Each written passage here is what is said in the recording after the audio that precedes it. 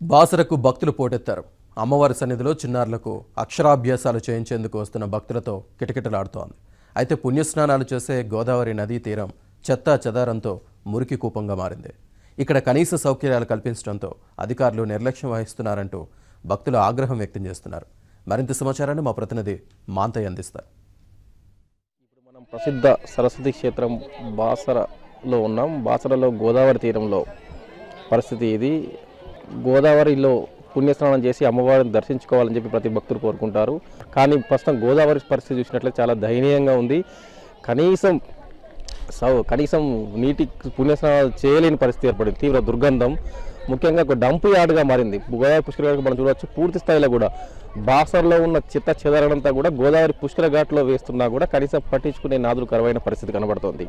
ముఖ్యంగా అమ్మవారికి ఏటా కోట్ల రూపాయల ఆదాయం వస్తున్నా కూడా కనీసం ఏదైతే ఉందో భక్తుల సౌకర్యాలకు సంబంధించి కనీసం పట్టించుకునే నాదులు లేని పరిస్థితి మనం చూస్తూ ఉన్నాం. పూర్తి స్థాయిలో కూడా కుళ్ళిపోయిన పదార్థాలకు ఊర్లో వడిసిన చెత్త చెదారం, కొబ్బరి బొండాలు, సీసాలు, బట్టలు, వ్యర్థాలన్నీ కూడా పుష్కర ఘాట్లో వేసి ఇక్కడ పుణ్యస్నానం చేయమనే పరిస్థితి ఏర్పడుతోంది. అటు దేవాదాయ శాఖ కానీ ఇటు ఆలయకు సంబంధించిన అధికారులు కానీ ఎవరు కూడా పట్టించుకోలేని పరిస్థితి. సుదూర ప్రాంతాల నుంచి తాము అమ్మవారి దర్శనానికి వస్తుంటాం.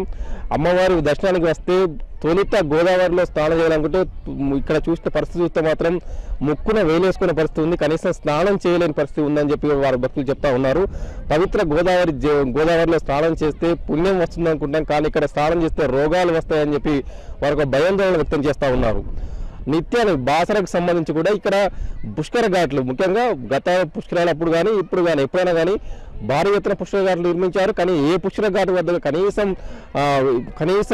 సౌకర్యాలు లేవు, కనీసం క్లీన్ చేసే నాదులు కరువయ్యారు.